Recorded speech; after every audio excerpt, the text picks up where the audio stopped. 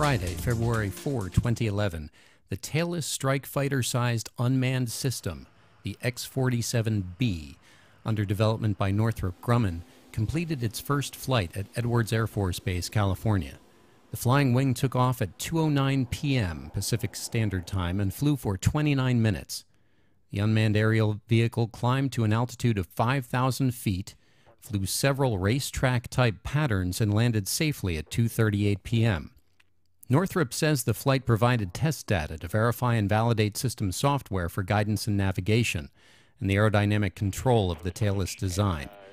The aircraft will remain at Edwards Air Force Base for flight envelope expansion before moving its test program to Naval Air Station Patuxent River, Maryland, later in 2011.